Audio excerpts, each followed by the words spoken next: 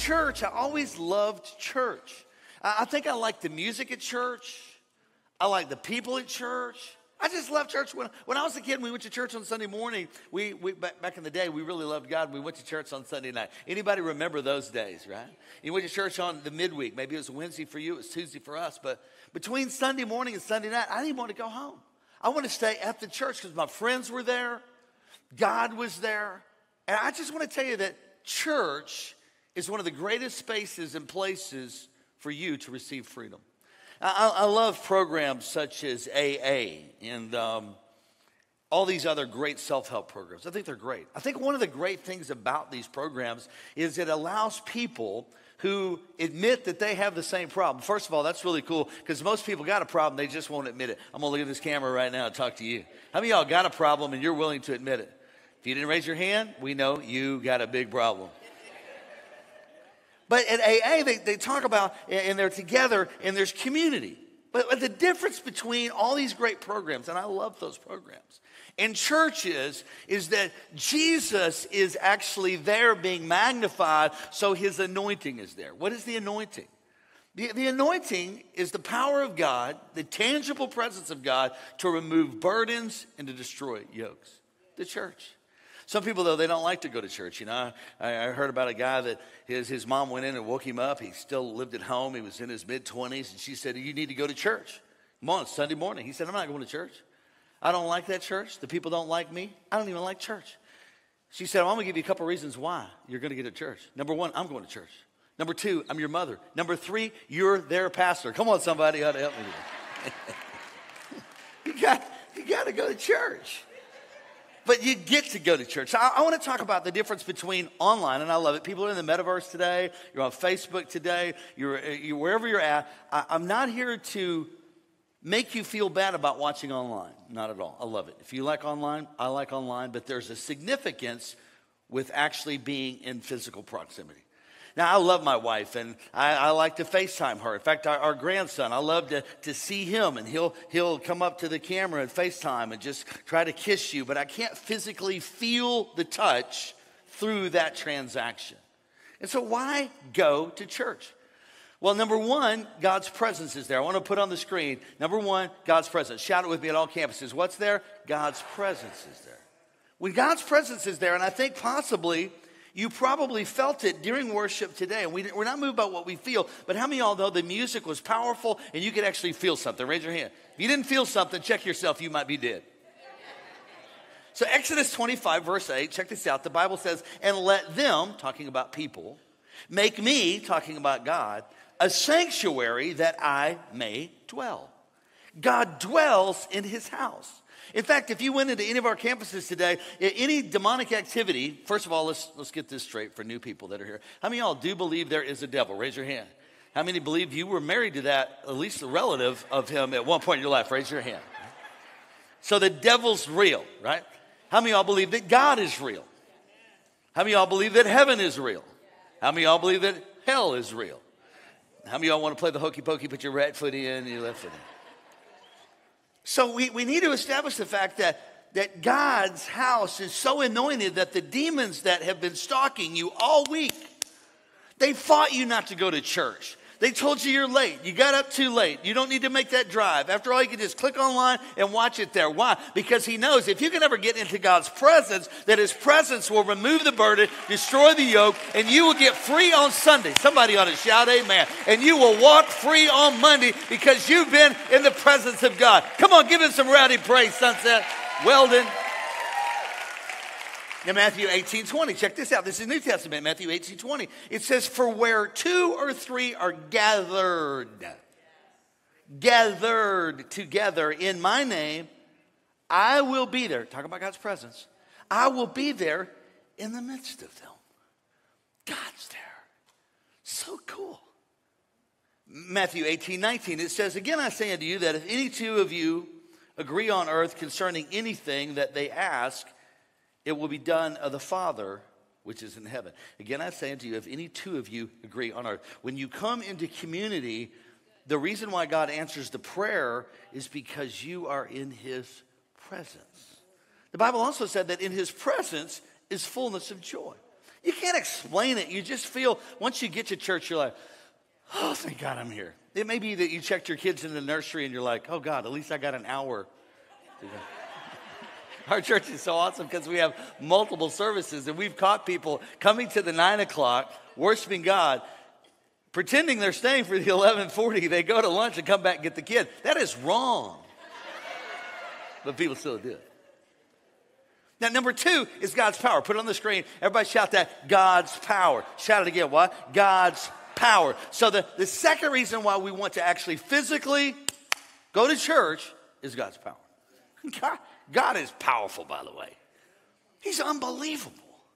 In Deuteronomy 32, verse 30, it says, how could one chase 1,000 and two 10,000 to flight? God's power. But sometimes people, they fail to receive God's presence and God's power because they are not planted. I have a friend here today. His name's Lee Lipton, and he's a dear, precious, close friend. I mean, we've been friends for years now, and he owns a restaurant called Benny's on the Beach, and it's phenomenal. If you ever want to feel God in your soul and you want to have, let's just praise God for French toast, God, at Benny's on the Beach. God, I thank you, Lord. Wow! People in St. Louis go on vacation just to come to Benny's on the Beach. They don't come down here to hear me preach. They go to get the French toast. I understand that. But when I was in his restaurant yesterday, because he owns the one across the way too, and I remember when he started the second restaurant that there wasn't much activity, but Lee knew if I work, if my presence is there, if I make Dylan be there all the time, if I think about it all the time, he said, it will grow. And then as soon as he started the second one, COVID hit, and everybody's had to stay at home.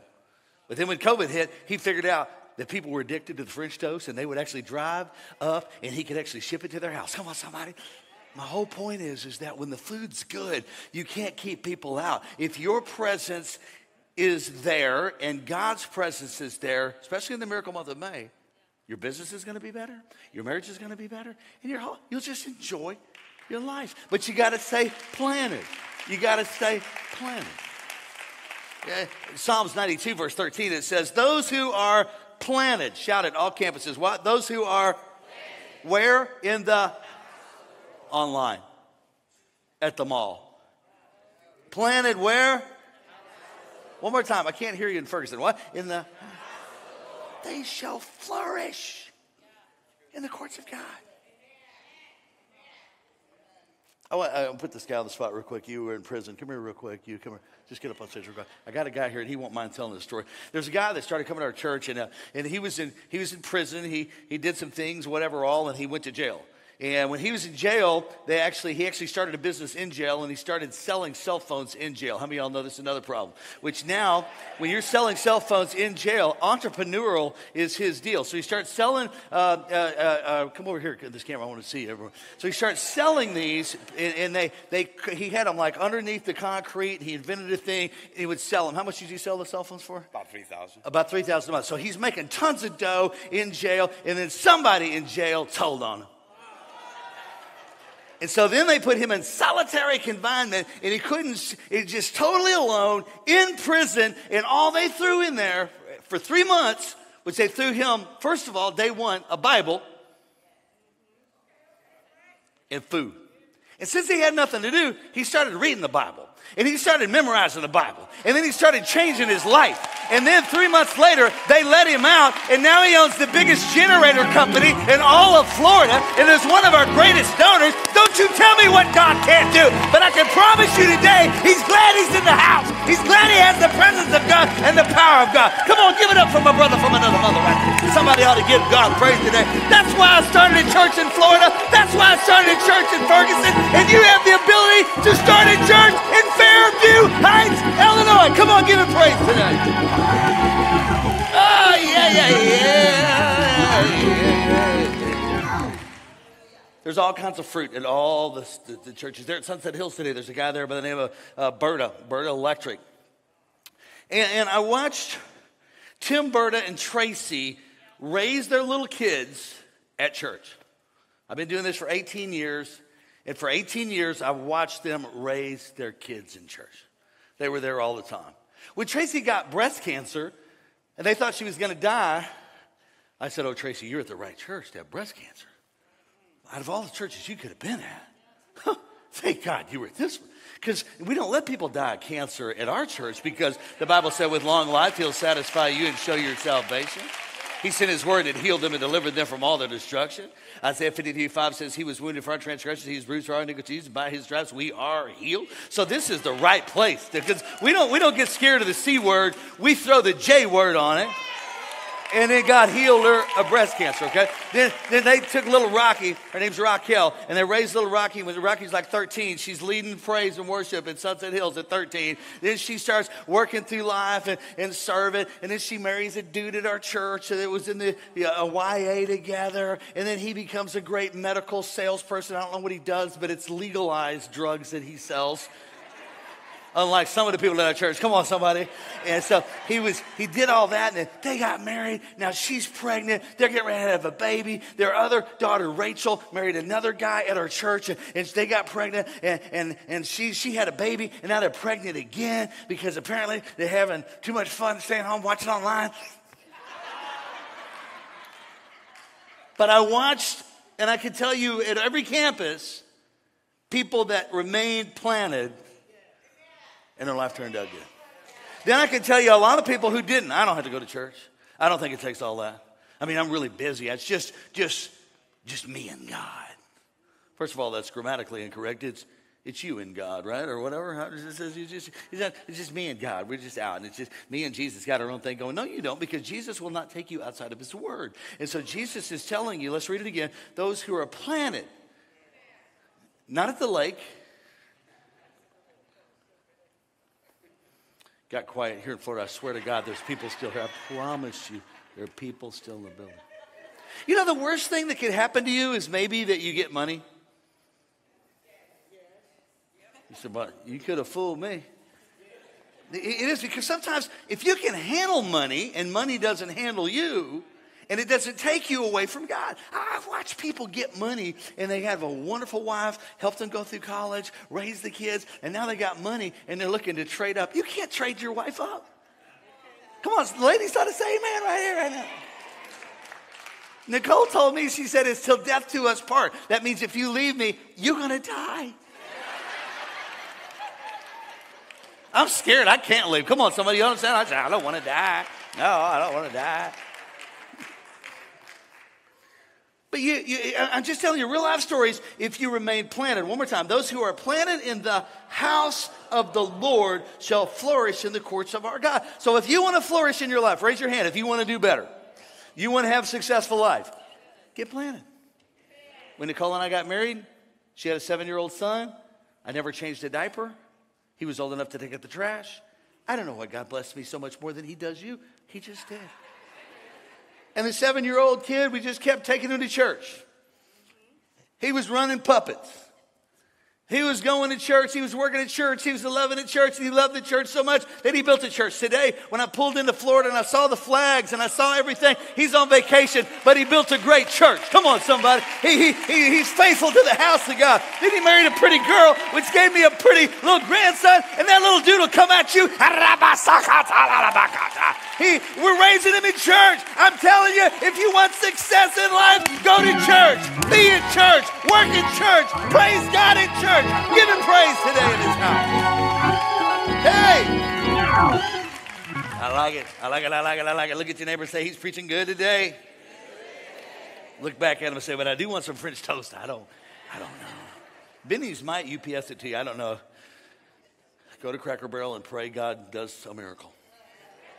1 Corinthians 14, verse 26. It said, how is it then, brethren, whenever you come together? Shout it. What? Come together. Come on, all campuses at one time. What? Come together. Each of you have a psalm and a teaching on his tongue. So when we come together and we meet people. So, you know, at any campus this weekend, it's a weekend where we go into small groups.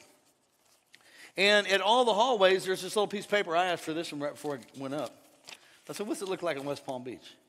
So these are groups. You can sign up for it at any hallway. And there's groups for families, groups for men, groups for women. There's a group that goes to Planet Fitness and works out together. That might be your thing, but it might be. They're different in all states. Here in Florida, there's a group that meets at 1 o'clock on Sundays and goes to various restaurants. That's a group for me. Raise your hand if you're in that. I want in that group. I want that group. And then you could obviously, you know, if you really want to take care of yourself, you'd go to the various restaurants, and then you could stand up to go to Planet Fitness. Some of you are not going for it. You're like, I'm into fitness. I'm into fitting all this key lime pie in my mouth. That's the fitting I'm fitting to do. But these groups, what it does is it puts you in contact with other people because you're only as sick as your secrets.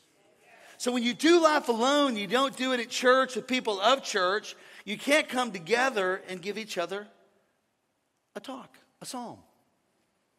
And God wants to announce, I don't know if you know this, but in the Bible they talk about these trumpets. In fact, Jesus is going to come back someday, which is going to be really, really cool. Like Fox News is going to cover it, CNN, Newsmax, everybody. It'll be on TikTok, I promise you, everywhere. And it says that Jesus is going to split the eastern sky, true story, and he's going to come back and there's going to be a trumpet sound. And Jesus is going to come back with his long, lanky Galilean legs on a white stallion with a sword coming out of his mouth that says faithful and true with a bloody vest. And he's coming back to deliver you from everything that is happening in the world because you think it's bad now. I'm scared of this. I'm scared of the monkeypox. I'm scared of whatever. They're going to scare the heck out of you for the rest of your life until you realize I ain't scared.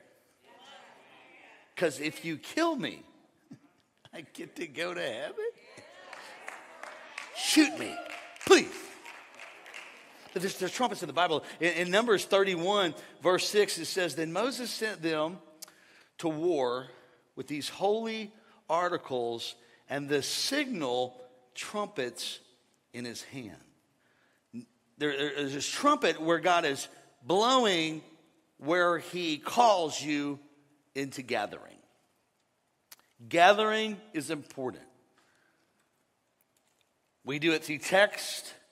We do it through social media.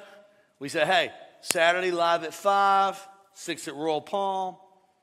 And we try to announce to you. Go to church.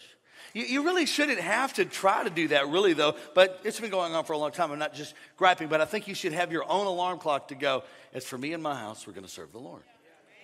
So Numbers 10, if you back up verse 2, it says, Make 2 silver trumpets for yourself, and you shall make them of hammered work, and you shall use them for calling the congregation. Calling them to congregate. Numbers 10, verse 9, remember before the Lord your God, and you will be saved from your enemies. So when we go to church, that enemy of cancer that tried to kill Tracy Berta, and I've got hundreds of people who've been healed of cancer in our church. That enemy can't stand when you're in the presence of God. We said our point 1. And we had the power of God. The Bible said, let God arise and let his enemies be scattered. So when you come in, you think you're just going to church and singing a song. You're not singing a song. Hell is trembling, and disease is becoming inactive in your life, and you just get recalibrated for the whole week when you are in assembly. Now, point number 4 is assembly. I'll put it on the screen. Assembly, assembly, assembly. There's a difference between gathering and assembly. So what if I told you today... It's going to make some people mad because I'm going to use a Ford truck. I got a new Ford, this is not true, but I got a new Ford truck. It's a dually. It's diesel because I wanted to pay $9 for fuel. So come into my garage, and I want to show you my new truck. So you and I walk into my garage, and when they open up the garage door, there's tires over here, and engines over here, and transmissions over here, seats over here, front windshields over there, and you're like, this is your new 2022 Ford truck? I'm like, yeah. They go, it's not assembled. But I say, yeah, but it's gathered. It's gathered. It's all here. And then you would say to me, but you know you're not going anywhere. Because you're gathered, but you're not assembled. So we talked about gathering, which is important, but now I want to take a little step further and say it's not just gathering, but it's assembled. Church, there's some assembly required. Not to say that you got to be every service or every Sunday, but what is happening now is the enemy, the devil, which we all agreed is real. You also agree that maybe you were married to one of the relatives at one point, or maybe still. We agreed on those terms. That devil is trying to always distract you and try to get you out of the presence of God because the power of God's there to make your life better. Now, I want to say, I'm not saying this for me, church attendance. Our church is full, all campuses. I can't even get to all of them. We got so many churches. This isn't for me. This is for you. I've tested this. I've walked this out. My daughter, this last week, we were up in we did a bunch of stuff with Joel Osteen in New York, and she was with us. And then we did a bunch of stuff in, I forget where we flew back to St. Louis and worked and did a bunch of TV. Then we flew to South Carolina on Friday, and we preached, and we were leaving. She said, I want to stay here at this church because they're having church tonight. Now, this girl's 18 years old, and she wants to go to church on a Friday night. I'm not here to brag on me. I'm just here to impress you with the fact that this works. So raise your kids in church. Like, he acts just like his daddy. You know this little joker need to go to church. And you got to go to church when you don't feel like it, because if you don't teach and train your children to go to church, they're not going to know God. They're going to be confused about who they are and whose they are. And now even what they are. You were created in the image and the likeness of God. By the way, you're the right color. Some people say this is black people. There aren't really no black people. There's a darker group of people. There's a lighter group of people. And the enemy is so prejudiced and tries to make you feel so bad about yourself that because I pastor the biggest African-American church in St. Louis, so I understand a lot about what is going on in the world. And so some of my spiritual children who I've raised since I held them and I dedicated them when they were born, and now they're 18 or 19 years old, I noticed that these kids aren't confused about who they are. When the world tries to tell them, you're not black enough, you're not tan enough, you're not thick enough, they're like, I know exactly who I am. I'm an overcoming child of the Most High God, and my skin is this color because God created me that color. And if you were to cut me, I would bleed red just like you're bleeding red. Who in the world you been talking to? I've been talking to Jesus. I'm here to tell you, raise your kids in church. Send them to Rev Camp. Send them to Kids Camp. And then you bring them to church. I said, bring them. Assemble them.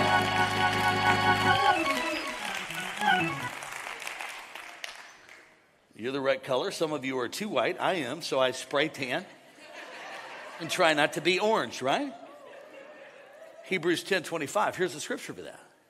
In the New Testament, it says, not forsaking the assembling of ourselves together as the manner of some, but exhorting one another.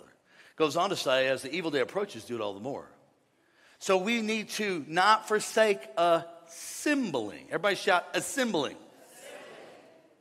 Ourselves together as the manner of some. So the manner of some is, or the way it is now in culture. I'll go to church when I feel like it. Don't feel like it. I didn't want, to maintain my weight within reason, I have to have a minimum of 10,000 steps a day. So I have an app on my phone, and so to get 10,000 steps a day, you got to start stepping early. So I'm at 4,187 steps today because I went out and walked and did some to try to get myself down the road. But if I'm like, I'm just not going to get out of bed, I didn't want to get out of bed. I sure didn't want to walk. Especially as you get older, it takes a while for stuff to lubricate. You know what I'm just talking real right now. How many of y'all got stuff hurts you didn't even know you owned? You're like, I didn't even know that was there. And so I track and I measure my steps. May I tell you that you have to measure your steps because someday, not to depress anybody, but you're going to die. And when you die, you're either going to go to heaven or you're going to go to hell. Now, may I make this clear? You do not go to heaven because you go to church. You go to heaven because you receive Jesus. But your life will be hell on earth if you don't hang out with Jesus because his presence and his power removes burdens and destroys yokes. Plus, go ahead, give God praise. Florida's getting this right now, man. Florida's like, hurry up, I want to go to Benny. Hurry. If we clap, he'll shut up. So you have got to get a hold of this because you're more apt to do better when you're around better. Does that make sense? Yes. And look around you right now at every campus. You're around better. We raise champions here. It's really cool because you'll see a doctor sitting next to a guy that went to prison. You'll see an attorney sitting next to a guy who went to prison, and the guy will tell him, this is what you're going to experience when you go. I'm just kidding. I didn't mean it. So our church is very diverse. And I'm here to tell you, look at me, you belong here. You belong here. And we're glad you're here. It's why I get up. It's why I want to preach. Hosea 2:23. It says, then I will say to those people who were not my people, you are my people. And they will say, you are my God. This is God speaking of the Jewish people that they didn't feel like they were a people. And God said, I'm going to make you a people and tell everybody you're my people. And I'm here to tell you right now that we have been adopted in by the Yeshua, by Jesus himself. And now we were a people that didn't feel like we were anybody. And God took nobodies and made them somebodies. And now he's wanting everybody to tell everybody that they can receive the same thing from Jesus.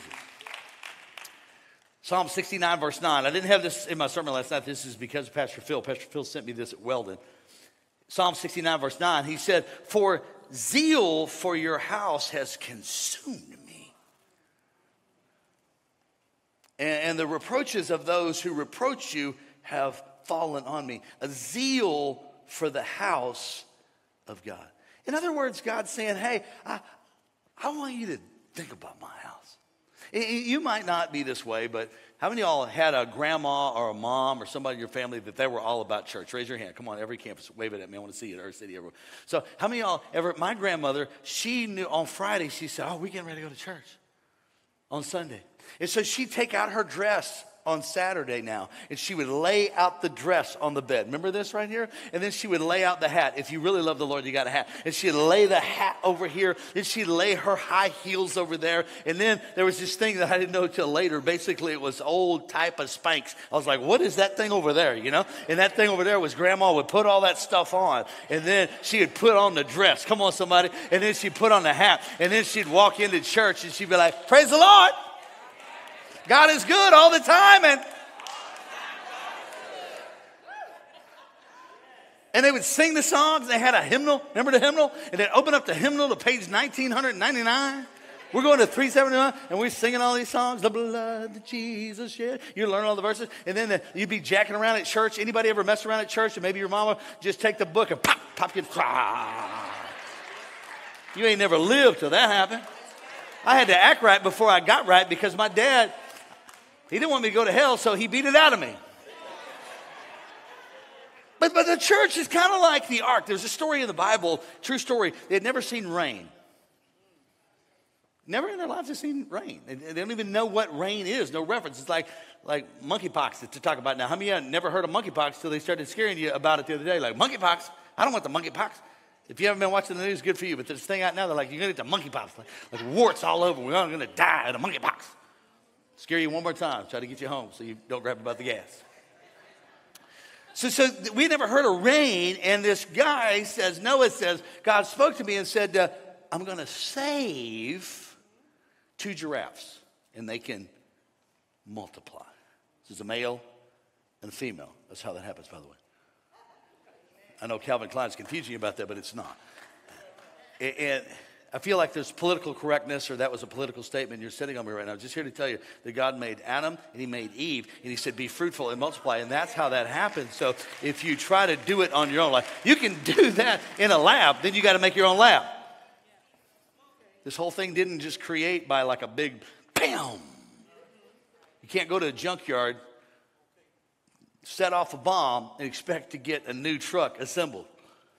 So God created you in his image and his likeness. And we love all people, but I just want to be sure that you understand only God can create life and breathe his pneuma into you. And God created you for a purpose, and he created his church for a purpose. That makes sense to you?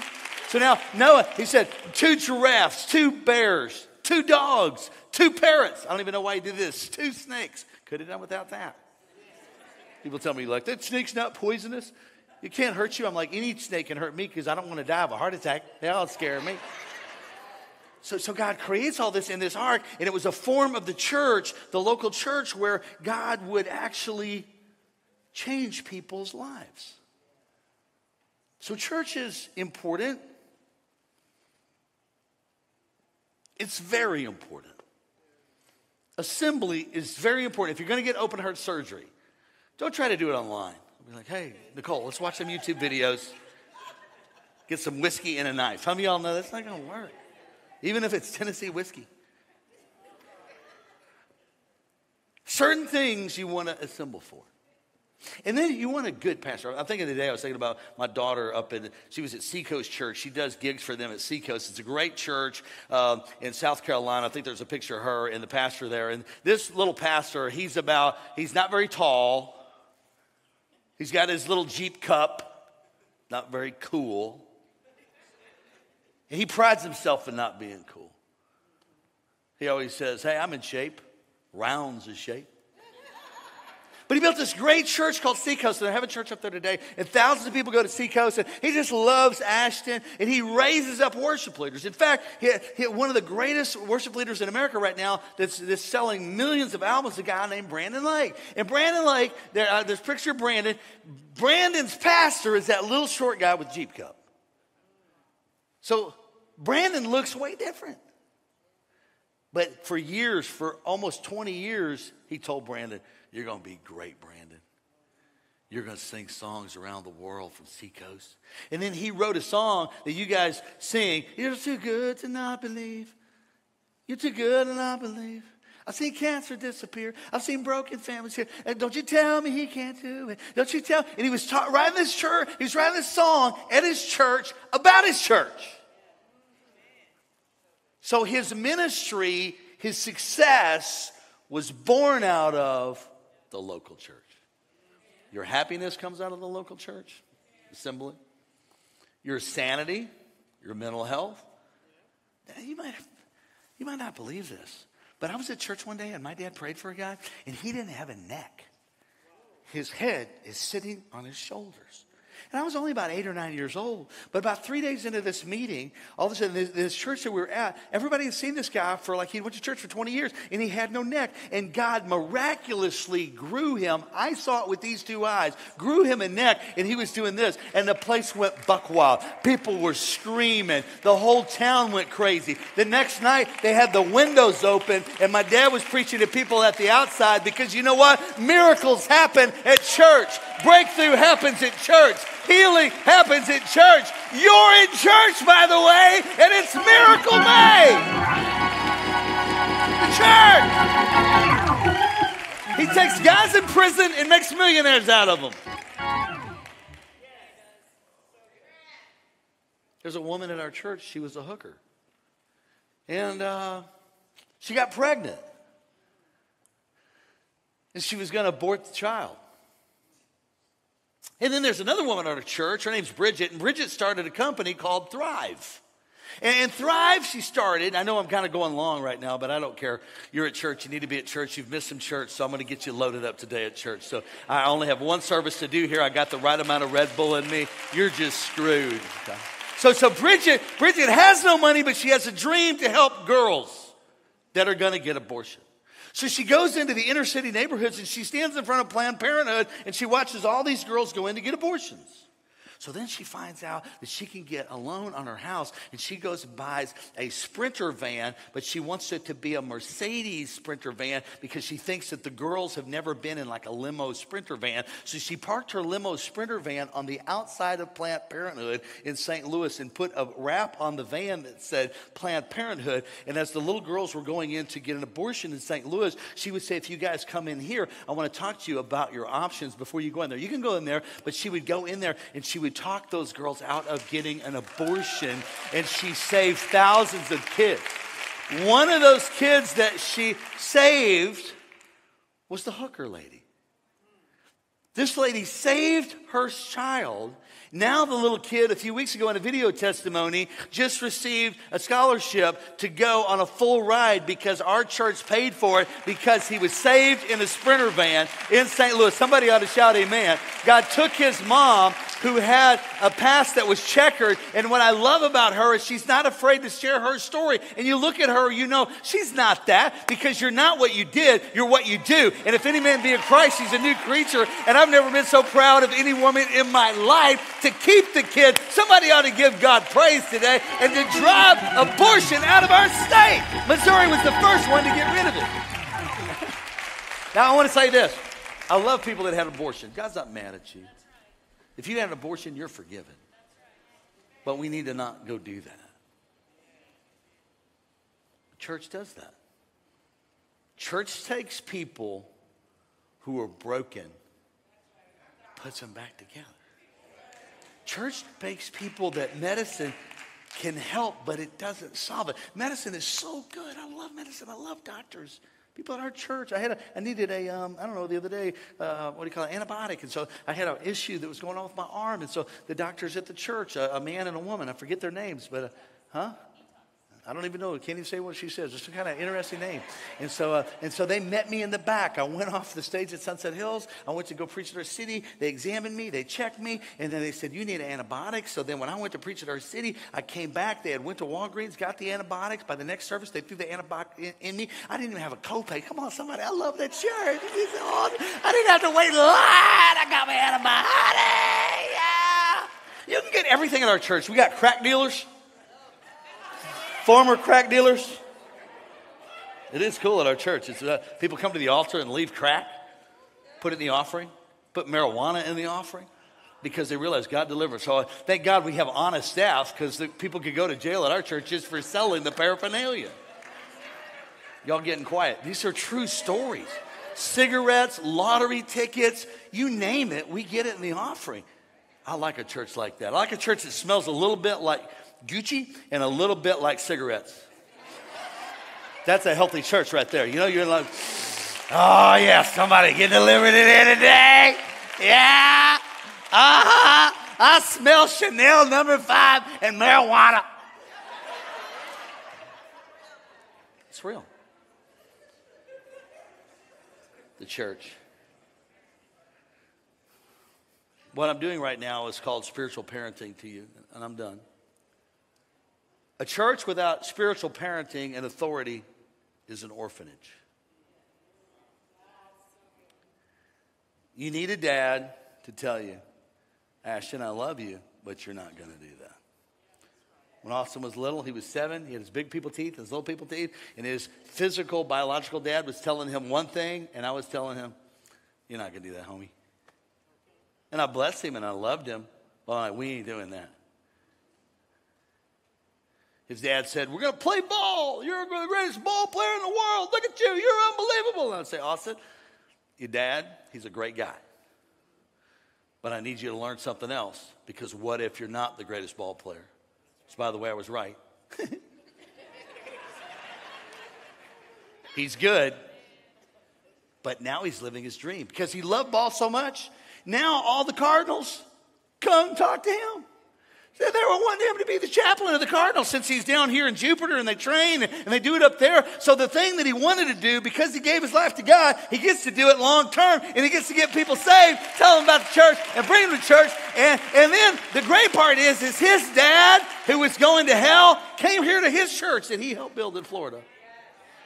He's sitting on the front row at vacation. Austin said, if there's anybody in here that want to receive the Lord Jesus as their Savior, raise your hand. He called me and said, Papa, Dad raised his hand. And then Gina raised her hand. And then my stepbrother raised his hand. And then my stepsister raised his hand. So as a result of Austin going to church and him loving Jesus, now his dad gets to go to heaven. His dad posts every time Austin preaches. He puts it on Facebook. My son's a preacher. He's a hell of a preacher. He's saved. He's just still working on it. You know what I'm saying? So he's dropping the F-bomb. He's doing all kinds of stuff. But on Facebook, he knows that's my son in whom I'm well pleased. I'm here to tell you the answer is Jesus. The answer is his church. Give your heart to Jesus. Give your life to Jesus. Bring your kids to Jesus. Whatever you do, I'm telling you, the church is the answer. Give God praise today.